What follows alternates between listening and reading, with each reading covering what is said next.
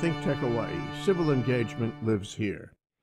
Okay, we're back. We're live. We're here on a given Wednesday with Carlos Juarez, and I'll be his guest host, and he'll be my host guest, or words to that effect. Hi, Carlos. Aloha, Jay. So good to hear you, and reporting to you live here from Cholula, Puebla, in Mexico. Yeah, where you are the director of the International Relations School department at that school, yeah? Tell me what it is. Tell me about the International Relations Program. Well, let me clarify, I am a professor here. I'm actually in a more enjoyable role. I'm just a full-time professor at the moment and a research scholar, but I don't have administrative duties. I had been a dean and a department head many, many years at HPU. So at the moment, just a lowly faculty, which is a good place to be, under the radar and with less paperwork, more teaching and more engagement with students and, of course, scholarly activity. But I'm here in Cholula, Puebla. It's a city about 2 hours east of Mexico City, the University of the Americas, a very international community. Students actually come from all over Mexico, but also many international students. So it's a very exciting place to be, and a vantage point, of course, as we're going to talk in a moment about the infamous caravan that's coming up to the Rio Grande. It's not quite here yet. It's still in southern Mexico. But I'm looking forward to offering some reflections about, from the Mexican point of view and Mexico's role in all of this and how it's playing out. Yeah, let's talk about that, Carlos. I'm very curious from where it stands for you. I mean, yes, they're south of you. They have every intention of moving north. That's not without risk. There are people in Mexico that would attack them, who knows what. I'm sure that not everybody loves them. How do people feel about it? What do you expect is going to happen as they move north to the U.S. border? Well, first I want to put it in some context. I mean, the process of migration has been going on for a very long time, and it's obviously heated up in recent years. But what I mean by that is a steady flow from Central America, particularly the countries we call the Northern Triangle, Honduras, El Salvador, Nicaragua. These are countries that all have some, difficult, challenging, environments, a lot of violence, insecurity, underdevelopment. So there's been a steady flow for quite some time. So this is not the first caravan by any means. Indeed, there's a regular train that comes up much of the way from South Mexico to the border area, and it brings, again, on a regular basis, many. Why don't they just take a train? Why do they have to have a caravan? Yeah, I think, here, there's a couple of things going on. On one hand, it is, in some ways, somewhat more organized to draw attention to it, so you have a mass group. But this case, they're coming from Honduras, the country of Honduras, although, like everything, it's in flux. We probably have some Salvadorans that have joined in, but primarily this specific group that we're looking at and calling attention to stems from Honduras, a lot of violence and underdevelopment there. So it's a mixture. They're seeking asylum in some cases, coming away from very conflict-ridden places. In some cases, they're simply looking for job opportunities, connections, reconnections. Some of them perhaps have been in the U.S. and are coming back now or have family there. We've heard, of course, a very sensational perspective from the U.S. government. So here in Mexico, well, it's a complex issue, too. On one hand, there's a lot of alarm and maybe, I would say, disconcerting feeling about the Trump administration's very aggressive policy towards it. Mexicans, I think there are many who are sympathetic and understand it, and even the Mexican government has reached out to offer asylum and even, encourage some of them to consider staying here, and even as far as providing them work visa opportunities. That has had mixed feelings, too. Again, many who are sympathetic, and, this is a small group, 3, 4, 5, whatever thousand it is. Mexico can absorb them, and some of them are really will Mexico absorb them? I mean, why doesn't Mexico say, look, we'll make a home for you. We like human resources. We like people who are interested in work. We'll find jobs for you. We'll take care of you. We'll treat you as refugees. We do have some kind of refugee policy. Why doesn't Mexico just take them in? Well, it does, and it is doing that for some. And indeed, their Mexican migration policy does have special provisions for neighboring countries like Guatemala and Honduras and El Salvador. They are able to qualify for legal residency, legal work permits. When it comes to asylum also, there's a formal process they can apply for, and the Mexican government has, in fact, right now set up to address that. We also know, however, many of these are wanting to really continue farther. They want to go to the U.S. And so it's a mixture. Some of them, we understand, have taken the offer and are deciding to stay, but many, perhaps most, are continuing this journey. But I guess what I want to really underscore is, like, not the first time Central Americans have headed north. It's been going on and will continue going on. But at the moment, this has gotten a lot of attention, and, you know, because of the mass and the media able to focus on it. And in Mexico, again, mixed feelings about it. On one hand, empathy, support, but also, you know, Mexico also has, there's been criticism. It's kind of stuck doing the U.S.'s dirty work, you know, having to deport them or stop them at the border, when on one hand we know many are seeking travel to the U.S., so it's a U.S. problem. Nevertheless, Mexico has to help facilitate and provide some assistance, but also not be seen as, you know, just a poodle completely, you know, sucking up to the U.S., because at the same time, some of the U.S. response is just quite unrealistic and dramatized and sensationalized, so they don't want to play into that either. Let me go back up a little bit. You know, I saw a thing about El Salvador on PBS yesterday. It was really shocking, and we've heard before these people are leaving these countries south of Mexico because there are gangs, because there's violence, because you know, they can't really work. They're threatened all day in their neighborhoods. And if they can't work, they can't buy food, and therefore it's impossible. And they would rather take a risk of, you know, of crossing, what, thousands of miles, and all the risks that are attendant to that, than staying around, because staying around is more risky. So, you know, it struck me. It struck me. And they said, here we are. It's 2018 going on 2019. And we have a number of nations, you know, in Central America that seem to me, Carlos, to be failed states. The government cannot protect its citizens. The citizens cannot go to work, and they can't buy food. It's all out of control. What is going on down there? Well, there is elements of that, of course, you know, limited rule of law, capacity of the state. There's another element, too, that I think many Americans are not fully aware, and that is there's a structural problem that also is deeply connected to the U.S., and more particularly, I mean, in previous times, in the 70s and 80s, the U.S. helped to sponsor many right-wing governments there. There was a huge flood who came to the U.S. as a result of the civil war in El Salvador, the crisis in Nicaragua, and many of these people, after coming to the U.S., often would find themselves getting into trouble, criminal activity, in jail. And today, many of those gangs back in El Salvador learned their trade and actually, you know, sort of hardened themselves in U.S. prisons. They would be deported. Now, that's not to say it's entirely the U.S.'s responsibility, but my point here is that there is a nexus, a connection with the U.S. This didn't just come out of its own random, you know, underdevelopment poverty. Some of it was a result of, you know, U.S. policies that also kept these countries languishing and you know, favoring certain groups over others. But most certainly, these are countries that are in a real challenge in addressing, you know, rule of law, law enforcement. You have gangs, you have violence that is, you know, quite substantial. Now, I would tell you that the answer for the U.S., and we do provide assistance, is got to be to help them build that capacity. Now, we've been doing that for decades, and, you know, the results are somewhat, let's say, limited in scope. But rather than the solution of somehow sending only troops to the border and threatening them, and even more specifically, Trump has threatened cutting off aid, that is not a solution. That's simply going to put more people in poverty and violence, and going to lead to more migration. So ultimately, it's one of those issues. There are so many different layers. The solution has to be multifaceted. We need to help these countries learn to take care of their problems. We need to support them to build, you know, better institutions. It's in our interest to do so. We can't have chaos, you know, in Central America. We can't afford that. Anyway, going to let me see if I can you know, create a hypothetical for you. The hypothetical is that the caravan, or caravans as it may be, cross Mexico. They go north through Mexico, and they somehow arrive at the U.S. border. Do you have a vision? Can you imagine what is going to happen when they get to the U.S. border? I try to figure out how that would look and feel, but I can't. Can you?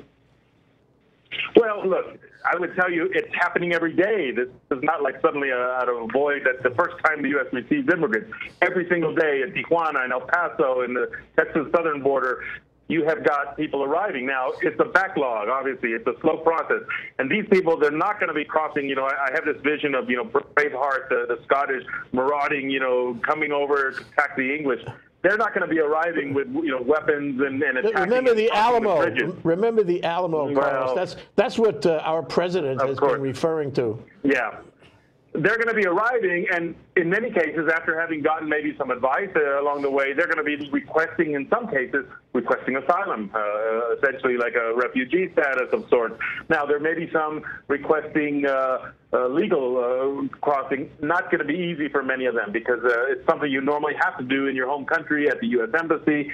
So it's going to be a backlog. They're not going to be all crossing into the U.S. I mean, the U.S. obviously has a border that, it's going to simply not allow that and doesn't under normal conditions. But there is a process where they come, they apply, and then they're granted some kind of hearing. They may end up, if they do overload the system, being stuck in some temporary, arrangements there. But I guess I just want to underscore, it's not as if we haven't had this happen before. Every single day of the year, there are hundreds and thousands of people trying to cross over, and it's a time lag. They often languish and stay in the Mexico side for a long time. Once they get in, then they get into a process on the U.S. side that some of them get let in, others are kind of put in limbo. So it is a very messy situation. It's not neat and orderly. Well, I can imagine. What is limbo? I mean, so I can't cross the border. Somebody's going to stop me in one way or the other. I hope the Army doesn't shoot anybody. That would be really, really gross. But somebody's going to stop me, so I have to stay on the Mexican side until I can be processed. If Trump is willing to process anybody, anyway, processed. Yeah. So what does that mean? A camp? Does that mean tents and a barbed wire? What does that mean? In the case of the Mexican side, it means very large places right now that for years now have had accumulation of migrants.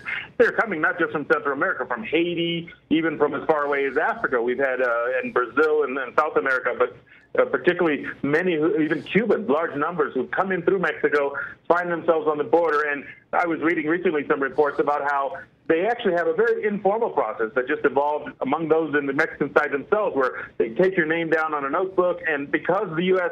can only process so many people at a time, they're, every day there's like so many are allowed in, and so they wait their turn, and then the rest are stuck in Mexico.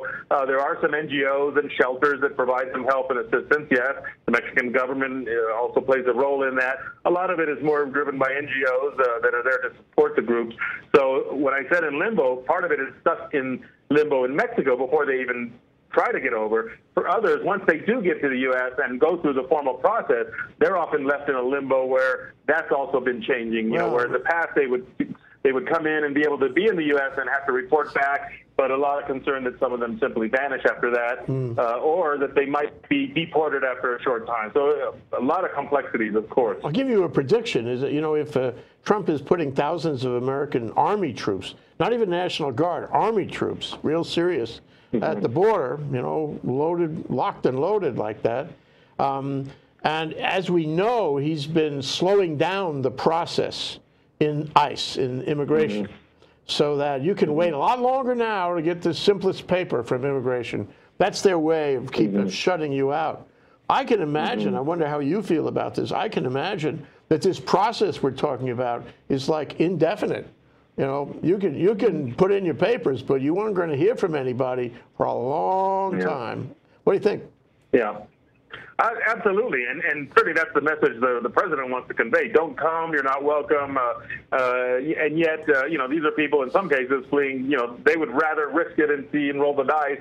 But beyond that, back to the question of the soldiers, the troops, I mean, I have been reading, and certainly the media has caught attention to this, that the soldiers being sent will not be able to have direct contact with these migrants. They're not going to literally be on the border and showing their guns.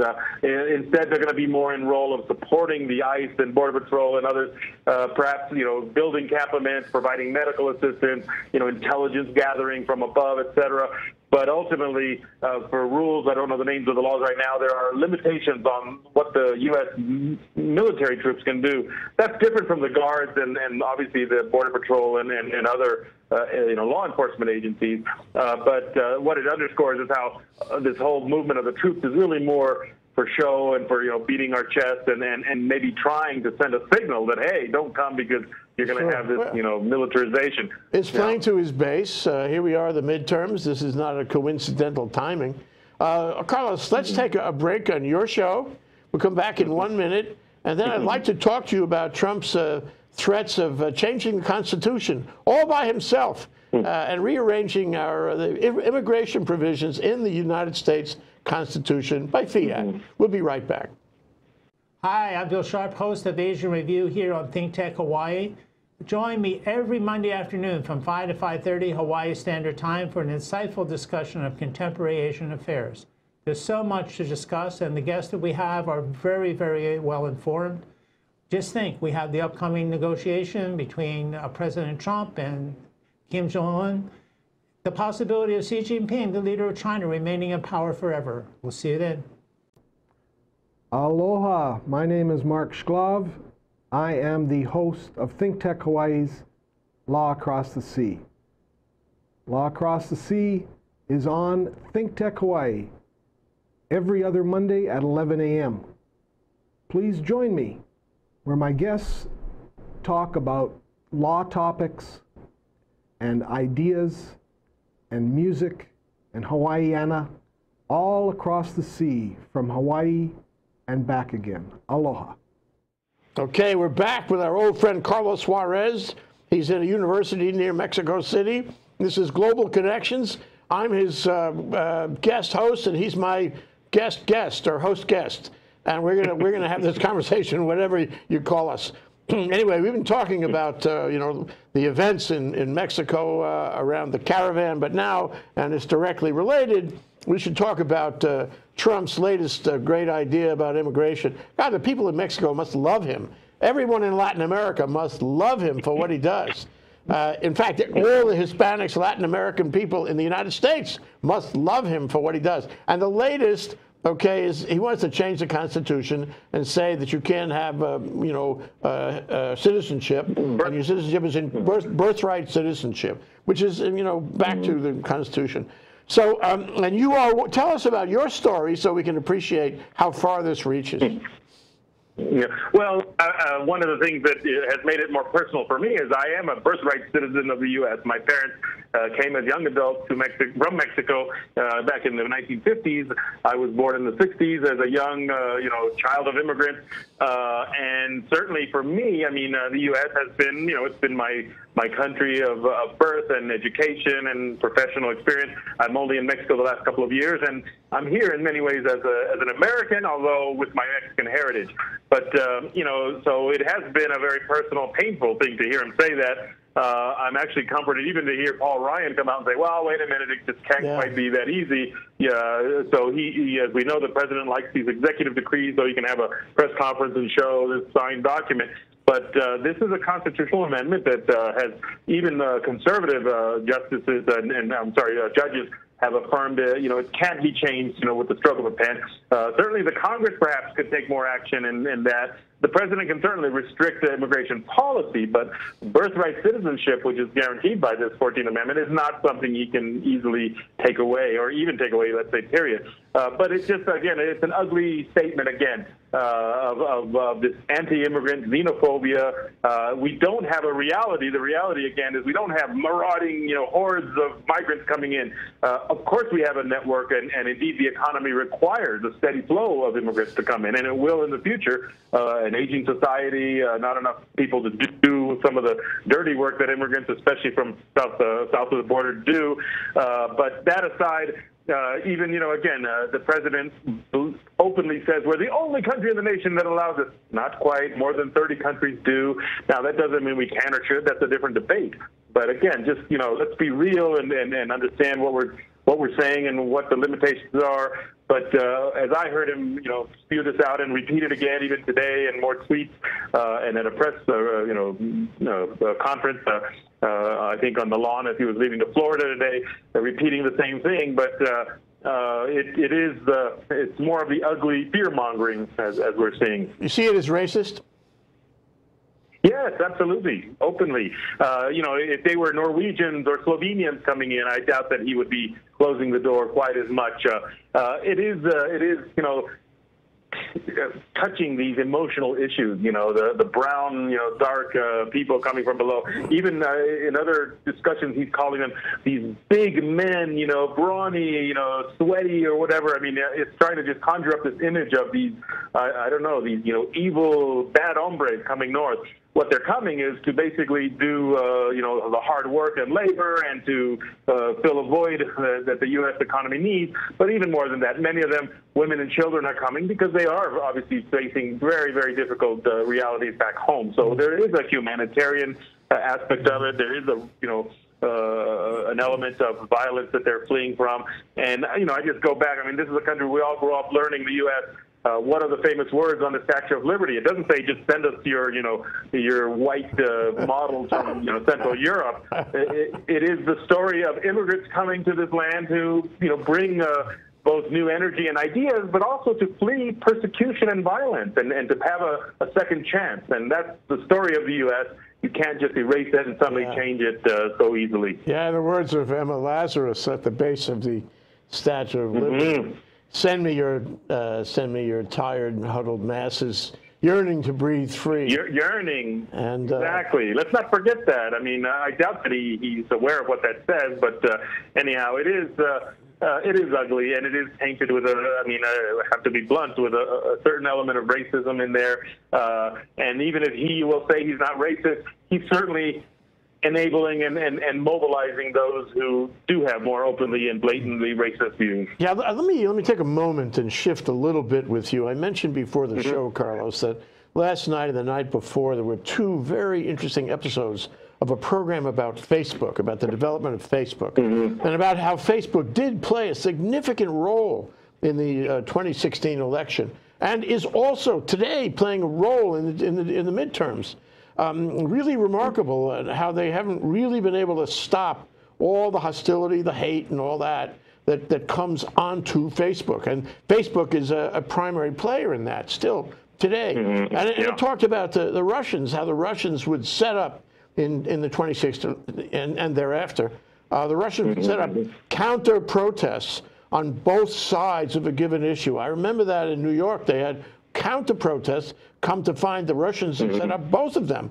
Then why do that? Well, it's to foment unrest. It's to foment argument. It's to create polarization and an argument among everyone in the country, to break down the country, to go to a kind of chaotic thing. And in this program, they talked about Myanmar. They talked about the argument in Myanmar between the Hindus and the Muslims, and how Facebook was a significant part of that, huge and inhuman process was still going on. One argument with, the other group, and before you know it, they both hate each other.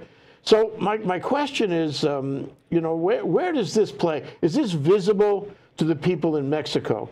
Is this playing out among the people in Mexico, with Facebook, or observing Facebook, observing this issue about throwing race against race and group against group, from your point of view? Well, yes, in some ways, and I'll elaborate in just a moment. Let me first step back and say, years ago when this new technology, social media, were beginning to come out, there was an idea that, this is going to help democratize everything. The people have access to information, et cetera.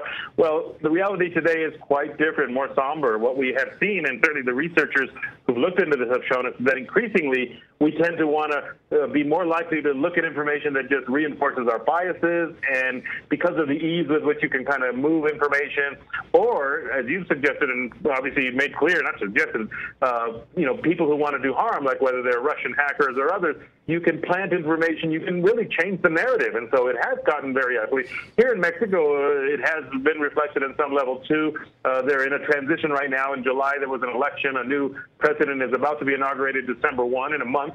And so you have many who are supporters of him, a populist leftist leader, and obviously taking on the establishment, and so there's been elements of that, a lot of tension and polarization on some level there. But perhaps what's not been as clear in my mind is that a deliberate effort from an outside foreign government to do that. It's more the dynamics happening within here. So you have groups that simply use the social media both as a positive way of mobilizing, people and information, but also to put out, a narrative that can often be very biased and very critical and polarize the dialogue more. So what we see today is this, much less civility, more ugliness and racism and the like.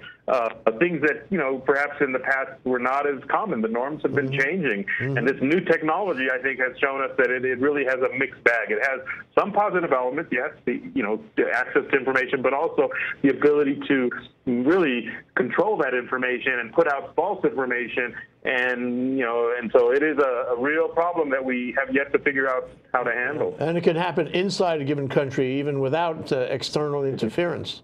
In pretty much the same way. We've all learned how to do this, But this is a natural transition to what happened in Brazil.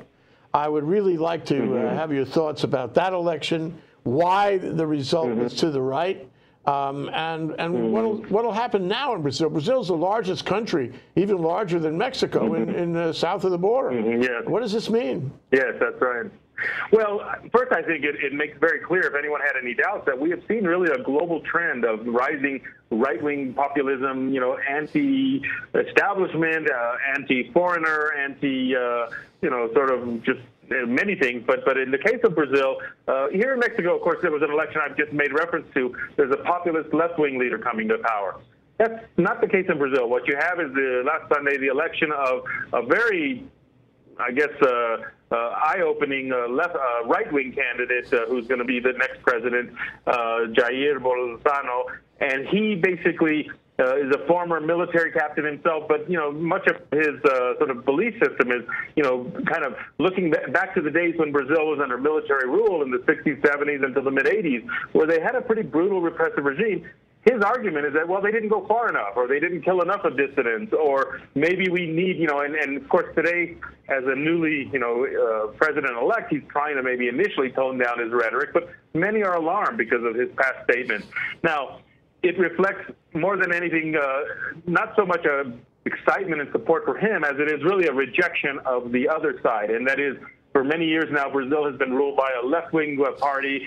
They came to power very popular, the former president Lula. He's behind bars now, and there's been a range of corruption scandals and sensationalism. The social media has helped to both portray that and maybe make it more polarized. So that, but let's be clear about that. It's not as if Brazilians are just excited about going back to military rule. More of them are simply very angry that the political leadership that they've just come out of is basically crooked, corrupt, and they have not solved, some challenges of conflict and violence, so that they want to change. And in that sense, many are comparing this incoming leader to Donald Trump, sort of shaking up the system, someone who is not the traditional party elite, let's say. But I think, if you're alarmed by some of the things Trump says, this guy has got some even more scary pronouncements that he's made reference to, particularly the treatment of women or, LGBT communities and so on. But even just the idea that the military in the past didn't go far enough. I mean, that's, not a position most people are going to find comfort with.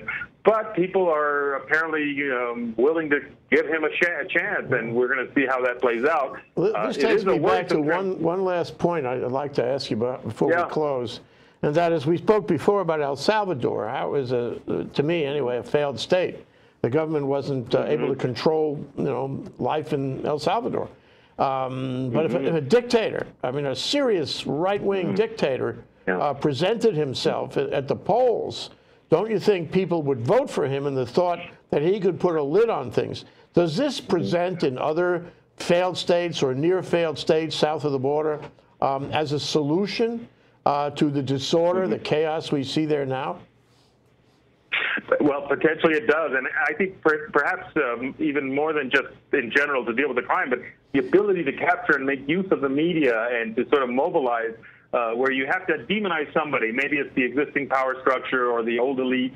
And so like the Brazilian leader came to power as much by that, an ability to really paint and portray and then mobilize support through particularly social media. So I do see that as a potential risk in some of these Central American countries. They've had experience with military rule in the past, very harsh, nasty. But, the world today, people are more driven by their immediate here and now. And if the situation is so bad, there is the possibility of them turning to more authoritarian rule. And then when we have a U.S. president that, in some ways, he provides a model of sorts. I'm not sure if we could say he inspired the Brazilian leader, but he certainly gave him some tips on how to, and we hear a lot of the same dialogue, fake news and, demonizing the media and somehow creating enemies painting your enemies in very stark terms. Trump has rewritten the rule book, and now others who are wanting to emulate that have it there to go with. And the success of Brazil, I think, could potentially lead to others trying to follow that path. Thank you, Carlos. Carlos Juarez, Global Connections here on ThinkTech. We'll see you in 2 weeks. We want to follow all of these issues going forward. Aloha. Absolutely. Aloha. Aloha. Give it to me in Spanish. Well, it would be hasta luego, adios. Adios. We don't have an exact translation, but aloha has so many things, as we well know. Thank you, Carlos.